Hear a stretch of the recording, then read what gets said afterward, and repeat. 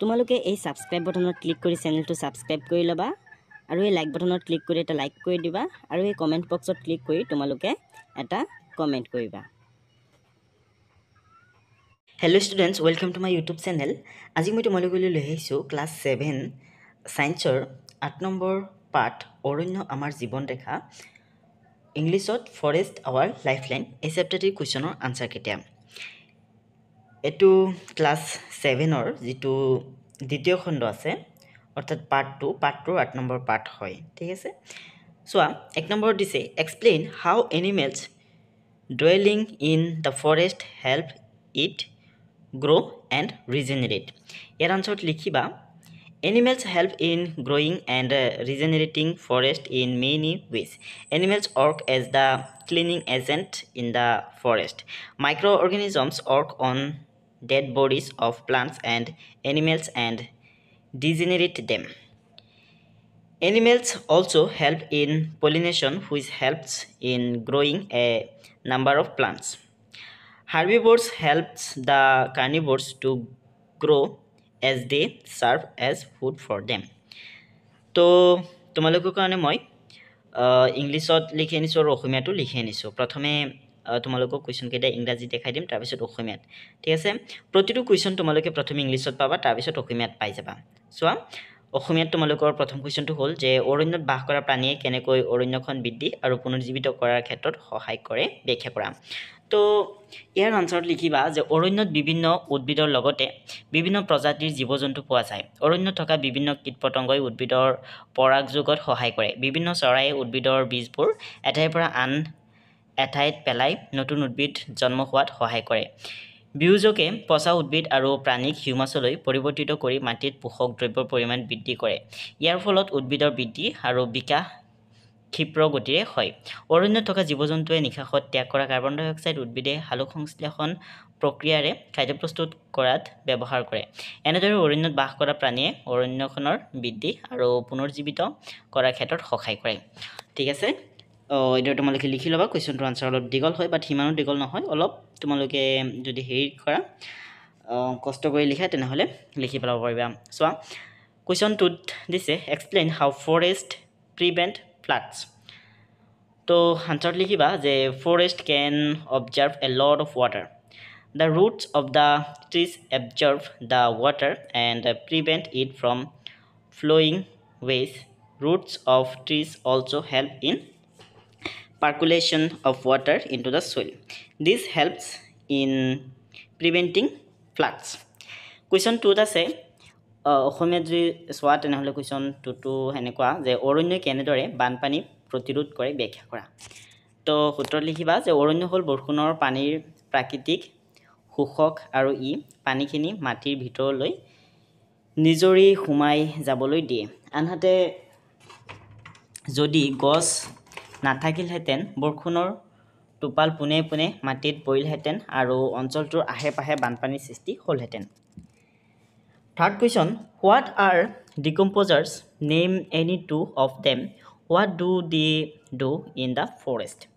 আৰু তোমালোকে কোন জিলাৰ পৰা ভিডিওটো চাই আছা মোক কমেন্ট কৰি জনাবা আৰু কোনটো স্কুলত তোমালোকে পঢ়া হেতু মোক কমেন্ট কৰি জনাবা ঠিক আছে মই জানিব বিচাৰো যে কোন কেইটা স্কুল মই চিনি পাও আৰু কোন কোন জিলাৰ পৰা তোমালোকে মোৰ ভিডিওবোৰ চোৱা ওকে চোৱা তোমালোকে আনসাৰত লিখিবা যে decomposers are the organisms which feed on the dead bodies of plants and animals they clean the forest decaying dead bodies and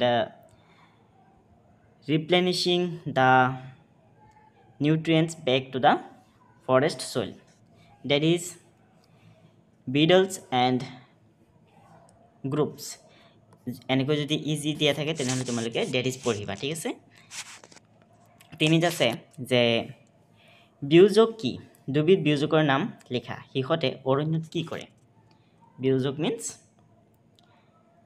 micro অৰ্গানিজম তো আনসাৰ লিখিবা যে বিয়োজক হ'ল কিছুমান অনুজীৱ যিয়ে পচা উদ্ভিদ বা প্ৰাণীক হিউমাছলৈ পৰিৱৰ্তিত কৰে দুবিধ বিয়োজক হ'ল বেকুৰ আৰু বেক্টেৰিয়া বিয়োজকে পচা উদ্ভিদ আৰু প্ৰাণীক হিউমাছলৈ পৰিৱৰ্তিত কৰি মাটিত পোষক দ্ৰব্যৰ পৰিমাণ বৃদ্ধি কৰে ফলত মাটিৰ উৰ্বৰতা বৃদ্ধি হয় Side দিছে যে explain the role of the forest in maintaining the balance between oxygen and carbon dioxide in the atmosphere.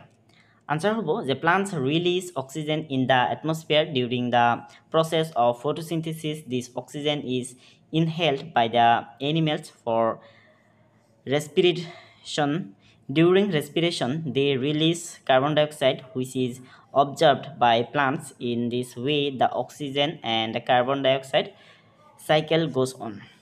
These forests contain, since forests contain a large number of plants, they help mass in this cycle and maintain balance in nature.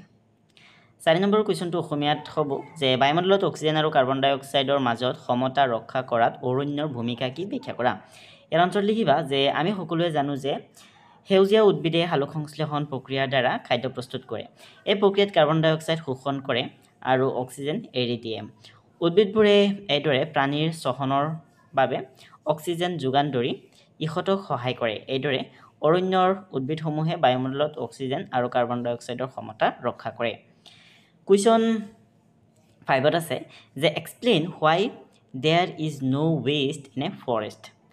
To answer লিখিবা there is no waste in the forest because decomposers convert all the dead bodies of the plants and animals into the humus which gets added to the soil. Thus no waste remains.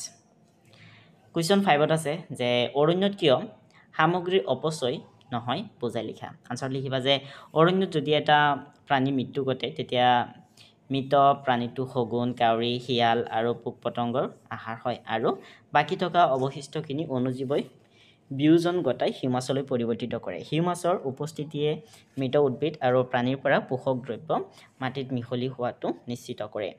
এই পোষক দ্ৰব্য মাটিৰ পৰা পুনৰ উদ্ভিদৰ শিপাই শোষণ কৰি লয়।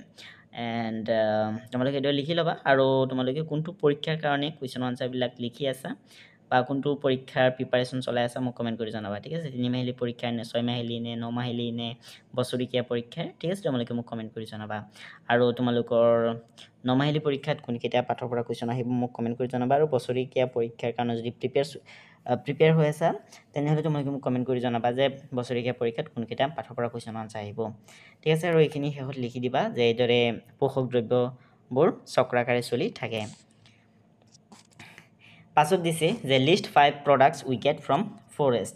ঠিক আছে, ফৰেষ্টৰ পৰা বা অৰণ্যৰ পৰা বা জংঘলৰ পৰা পোৱা 5বিধ প্ৰডাক্টৰ নাম লিখিবলৈ দিছে, অৰ্থাৎ বস্তুৰ নাম লিখিবলৈ দিছে। তো তোমালোকে 5বিধ বস্তুৰ নাম ইয়াৰ পৰা চাইছা, এইটো লিখিবা যে মেডিচিনছ, গাম, would, fruit and swelling pecks. Okay, চ' ইয়াৰ পৰা চাইছে ধুনীয়াকৈ লিখি দিবা মেডিচিন, গাম, উড, ফ্ৰুইট, চুৱেলিং পেক্স। আৰু তোমালোকক অসমীয়াটো লিখিবলৈ দিছে। ঠিক আছে, তোমালোকে যোনে যোনে অসমীয়াত লিখি আছা তোমালোকে এইদৰে লিখিবা যে অৰণ্যৰ সামগ্ৰীৰ পৰা উৎপাদিত 5বিধ বস্তুৰ নাম লিখা। তো অৰণ্যৰ সামগ্ৰীৰ পৰা উৎপাদিত 5বিধ বস্তুৰ নাম লিখিবা যে কাগজ, আঠা, তেল, মছলা, মৌ। ঠিক আছে, অৰণ্য সামগ্ৰীৰ পৰা উৎপাদিত 5বিধ বস্তুৰ নাম হৈছে কাগজ, আঠা, তেল, মছলা, মৌ। একেবাৰে ইজি হয় এই কুৱেশ্যন আনচাৰবিলাক, তোমালোকে কেৱল অলপ মনোযোগ দি চাই গ'লেই হ'ল। ঠিক আছে, আৰু ভালকৈ লিখিবা যাতে হেণ্ডৰাইটিং ধৰিব পাৰা, পিছত যেতিয়া পঢ়িবা তেতিয়া যাতে পঢ়িব পাৰা, নিজৰ হাতৰ লেখা যাতে ধৰিব পাৰা তেনেকৈ লিখিবা।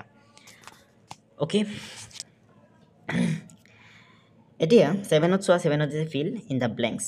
ঠিক আছে, ব্লেংক মানে হৈছে খালী ঠাই, তোমালোকক খালী ঠাই পূৰ কৰিবলৈ দিছে। চোৱাচোন প্ৰতিটো চেণ্টেঞ্চত বা প্ৰতিটো ষ্টেটমেণ্টছত তোমালোকক খালী ঠাই দিছে হয়নে। সেই খালী ঠাইবোৰ তোমালোকক মানে পূৰ কৰিবলৈ দিছে, মই ধুনীয়াকৈ পূৰ কৰি আনিছোঁ তোমালোকৰ কাৰণে, তোমালোকে ইয়াৰ পৰা চাইছে লিখি ল'বা। তো চোৱা, প্ৰথমটো হৈছে যে দ্য ইনচেক্টছ, বাটাৰফ্লাইজ, হানি বিজ and bird help flowering plants in dish. তো এই ডিছত বহিব পলিনেশ্যন, তোমালোকে ধুনীয়াকৈ পলিনেশ্যন বুলি লিখি দিবা। অ'কে, নেক্সট আছে বিত আছে যে এ forest is a purifier of dish and dish. তো ইয়াত বহিব ৱাটাৰ এণ্ড ইয়াত বহিব এয়াৰ, বা তোমালোকে এয়াৰ বুলি লিখিব পাৰা, ইয়াত ৱাটাৰ একেই কথা।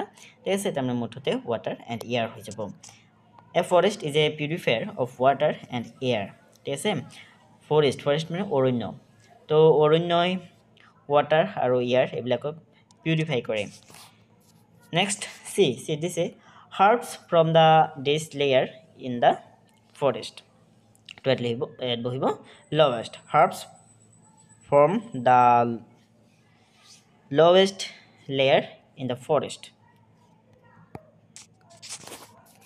নেক্সট ডি ডি তোমালোকক দিছে যে নেক্সট ডি তোমালোকক দিছে যে the decaying leaves and animal ড্ৰপিংছ in a forest in this the dish তো ইয়াত বহিব soil as humus.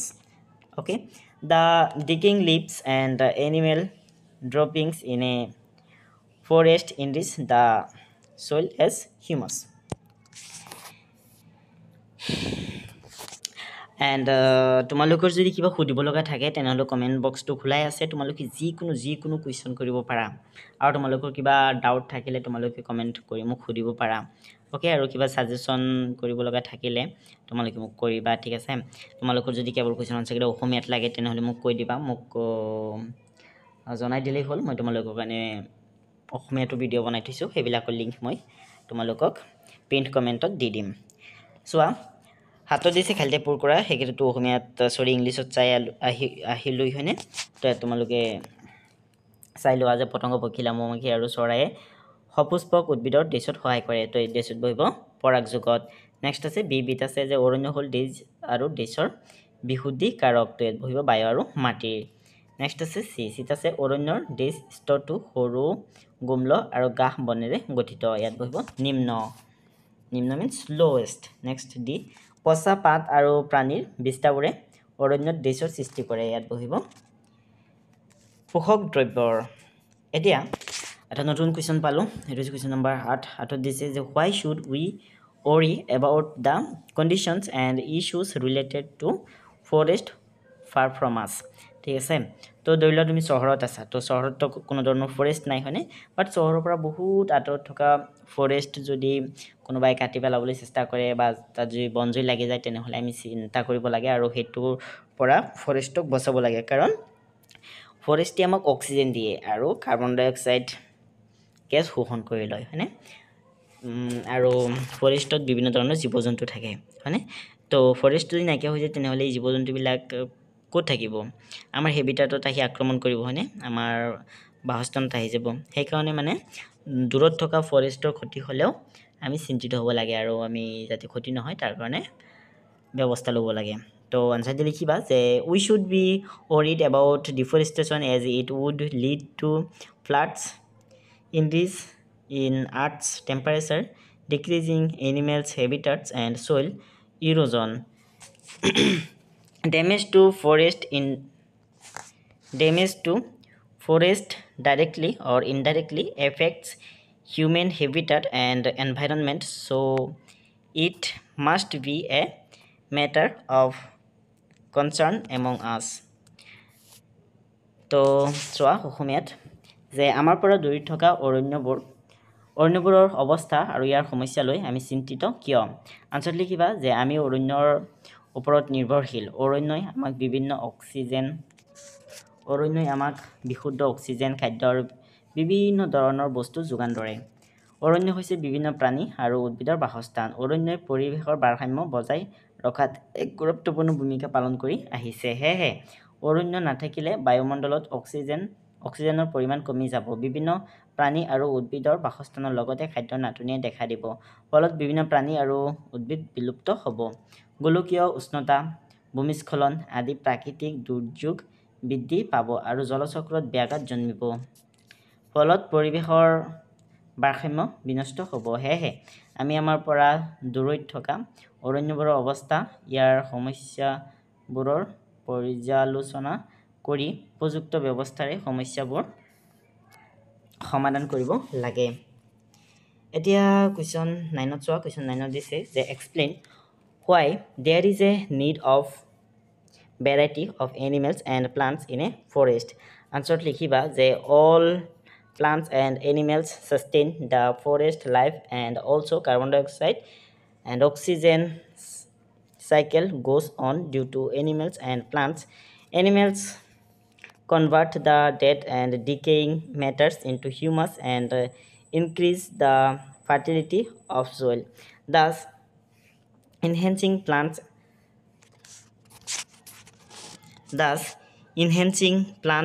growth. All food chains and food webs need variety of plants and animals.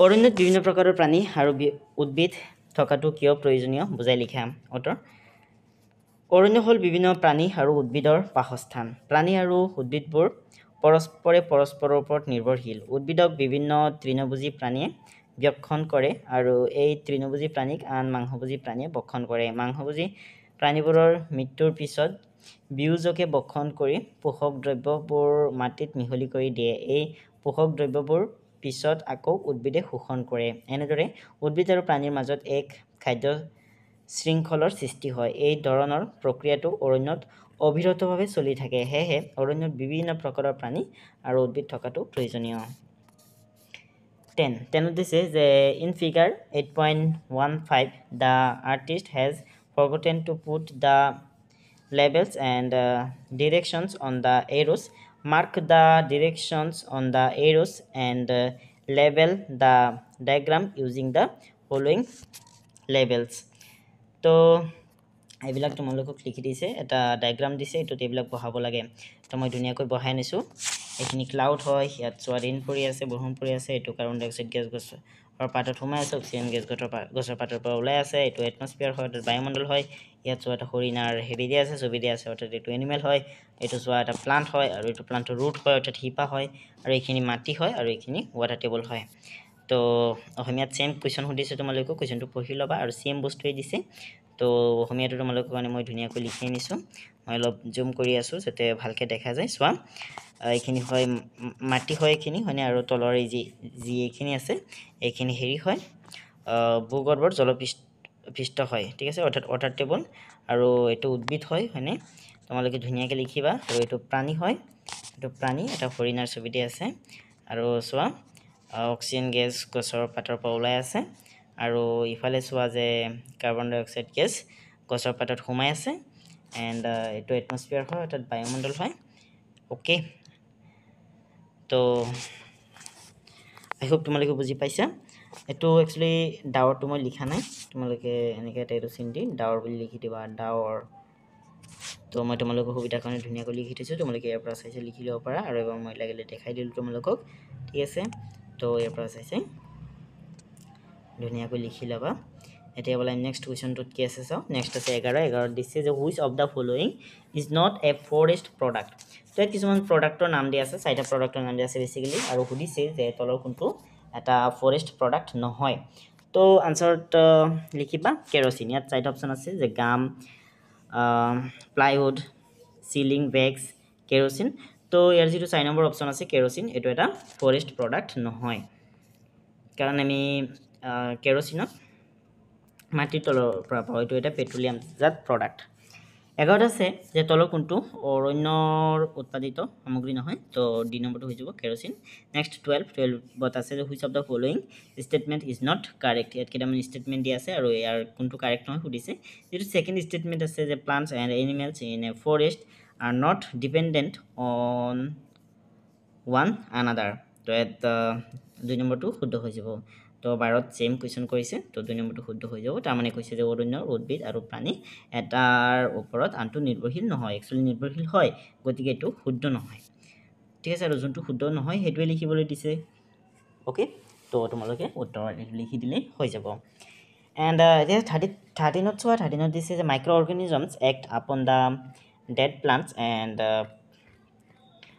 produce sand mushrooms humus and wood তো প্ৰথম যেটো option আছে basically এটো প্ৰথম নহয় 3 নম্বৰ অপচনটো হ'ব হিউমাস অপচনটো কাটি দিয়া তোমালোকে 3 নম্বৰ অপচনটো লিখি দিবা হিউমাস তো সেম কোৱেশ্চন তোমালোকক ইংৰাজীত সুধিছে সৰি অসমীয়াত সুধিছে বালি কাঠফলা হিউমাস তো তোমালোকে হিউমাস বুলি লিখি দিলে হৈ যাব স্টুডেন্টস বেলেগ পাঠৰ ভিডিও চাবৰ কাৰণে তোমালোকে চেনেলৰ নামৰ ওপৰত ক্লিক কৰিবা তাৰ পিছত প্লেলিষ্টত ক্লিক কৰিবা প্লেলিষ্টত ক্লিক কৰাৰ পিছত তোমালোকে ইয়াৰ পৰা যিকোনো ক্লাছৰ যিকোনো সাবজেক্টৰ যিকোনো পাঠৰ ভিডিও চাব পাৰিবা আজিৰ ভিডিওটো ইমানে আছিল আজিৰ ভিডিওটো চোৱাৰ বাবে ধন্যবাদ